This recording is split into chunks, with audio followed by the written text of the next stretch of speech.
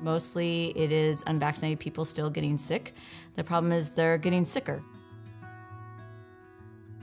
We do know that people tend to have a little bit different symptoms. There's not so much of the loss of smell. We do see a little bit more loss of hearing.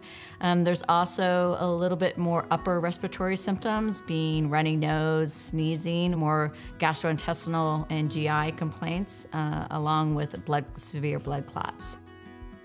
I think the most concerning thing about this variant is that it infects people with a really high viral load.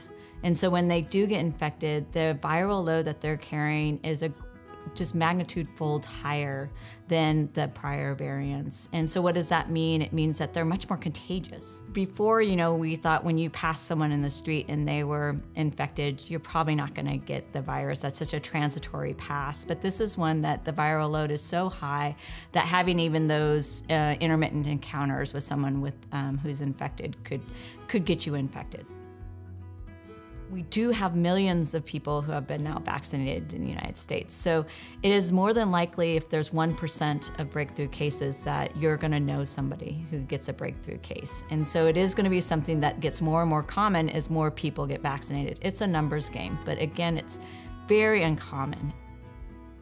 The thing that's different with Delta variant when we look at breakthrough cases is that more people that have breakthrough cases are symptomatic.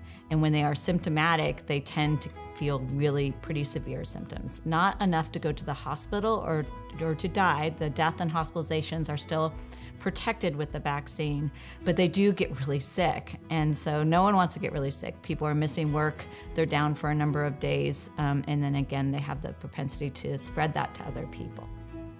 What we see with the mRNA vaccines is so far when we look at death and hospitalization, the effectiveness is exactly the same, 98 to 97% against the Delta variant. Where we see a little less effectiveness is in the symptomatic cases that aren't severe. We see that goes down to about 80% opposed to the 90 to 95 we were seeing before.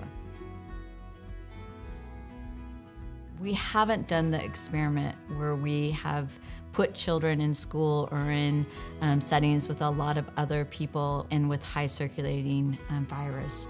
So we don't really know fully the effect of any of these variants on our younger population. We have been protecting them. The sooner we can get them protected with a vaccine, the better. We have two tools we know that work, and the first one you can do immediately, and that's masks. Obviously, masks we know protect people.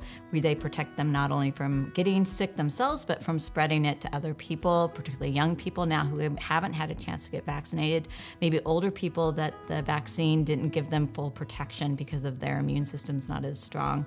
So we really need to protect those vulnerable populations. That's immediate. Masking in public indoor spaces, masking in crowded outdoor spaces.